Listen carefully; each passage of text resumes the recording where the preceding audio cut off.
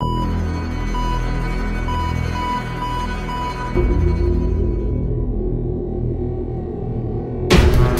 what is up, Crockxen clan members, fairy tale fans, and others who've some fun in this video? I'm SoresanCrockxen, and today we're here with episode 89 review. Oh my gosh. Oh my gosh, this episode was not for me. Well, I mean, it wasn't as bad as before. So, we saw Sedif. He's still overpowered as fuck. He literally snapped his fingers and Gear just died. Like, no, you can't just do that to people. This man has been causing just trouble for the entire cast, and all of a sudden you just come in, snap your fingers, and he's gone forever. Like, what? You can't be serious. So face is off. Every face got destroyed. Okay, thanks to Grandine, Metallica, Weiss Logia, and it sounds such a weird name, Skidrim. Like, who the heck comes up with a name like that? It's literally the weird. I know all of them are weird, technically speaking, but that's like the weirdest of the five. Like, Skidrim. Who the fuck thinks of that as a name? So it's okay. So all the dragons destroy all face. Their face is blown away. I still haven't seen my interaction with the kids, but that's because the dragons are destroying all over the continent, whereas the people are like in one specific area. But here's my thoughts. Grandine looks awesome. She kind of looks like she really looks like a bird. But she has like a lot of tails though, so, and they all look cool. Like, straight. Don't get me wrong. Her tails look amazing. She's full white, but she's obviously a dragon. But she kind of has like bird elements. Metallica just looks like a freaking suit of armor, like straight up a suit of armor. It's a cool looking suit of armor, but a suit of armor. Weiss Logia looks like a goat. I don't know. We finally got to see him. He kind of looks like a goat face type thing. Like, I don't know how to describe his face. He kind of reminds me of a goat. So he's the weirdest one of them all. And then Skidrim actually looks like a dragon for some weird reason. Yeah. Very dark black dragon. He looks kind of gross or like mean, but realistically he still looks like a dragon. And then Igneel, obviously, well, we already saw him. He looks like a standard dragon, fire-breathing dragon.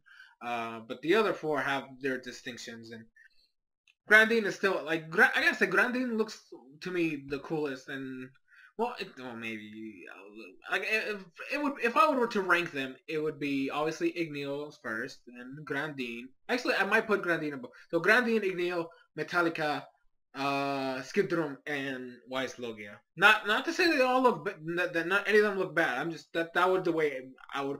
I'm sorry, I have to say it like that. Okay, they all look different, so obviously I'm gonna like some more than others. But anyways, regardless, so I really want to see the interaction with the kids now. That's the main thing I want to see next. Igneel finally tells us the whole reason why the dragons were inside the Dragon Slayers. The first one was so that they can create antibodies so that none of them turn into dragons like Agnologia did. And then Agnologia got up and like magic came back, so Agnologia can fight again. And we really didn't get to see a lot of the battle in the sky because we were looking at Sedif and him talking about how they're not strong enough and how if they survive this calamity, well, he's still gonna make them suffer even more. I'm just like, bruh, chill the fuck out. Why you gotta be like this? Why you gotta do this to us?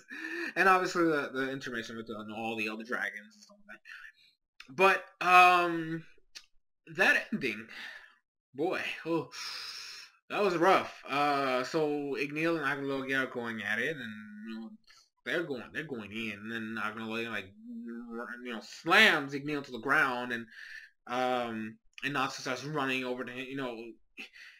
He starts saying that while he has a chance, he's gonna explain the second reason why they did this. So the first reason, like I said, was the antibodies, And then the second reason was so that they can wait for the correct time to strike at Agnologia, which was right there. And you know, the way they were building it up, you know, I knew where it was gonna go. Igneel died. He got freaking bodied. Oh my gosh! Like they're fighting him, and Natsu's like running towards him, and like Igneel and Agnologia do like one of those final stands type of things, and you're like, well, the way they set this up, I know like Neil's gonna lose this one, and he's gonna freaking die, and that's kind of what happened. He just ripped Agnologia, like he sacrificed himself, and he ripped Agnologia's arm off, and then like, but then so it's like weird because they both attacked in the same manner, kind of. It looked like Igneel was going for go for a bite, whereas Agnologia looked like he was gonna go for a slash, and also we see Igneel like Agnologia's arm in Igneel's mouth, and all of a sudden they just show Igneel's like entire like half body, like this whole section just ripped off, like just gone. There's just nothing there anywhere. And I was like, what the heck? Like he went for a slash, and he grabbed his arm, and what the freak? And all of a sudden we see Igneel's arm in Agnologia's mouth. And I'm like, what the heck is all this? Where did the rest of this go? Okay, you ripped his arm. Where's the rest? Like literally, it looked like it took like just half his. I don't know what the heck it was, but that was messed up. And then Natsu was right there, and he saw him get blasted, and Igneel just eradicated. And I'm just like, bruh, we just got this man.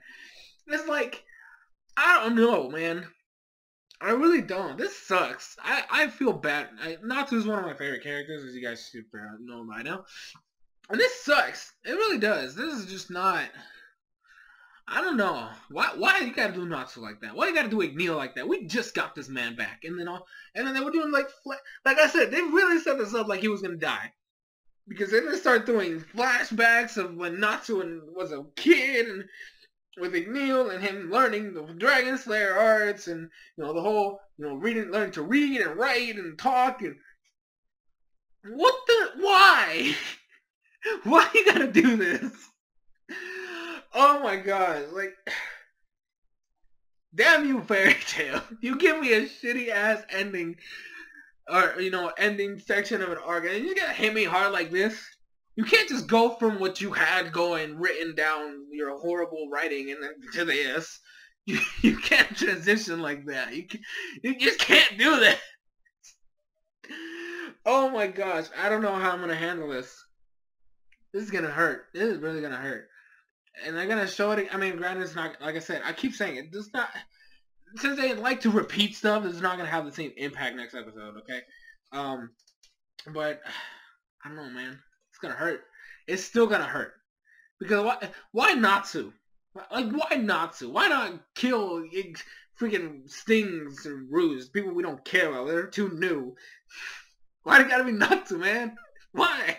He's the main character? Gotta do the main character like that?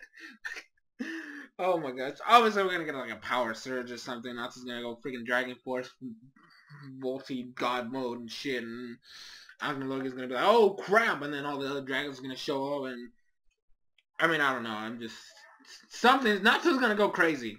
That's automatic. It's gonna happen. But yeah, guys, I hope you guys enjoyed this review. Link in the description, go watch it. And I've been SoresanCrockxen, and I'll see you guys in future videos.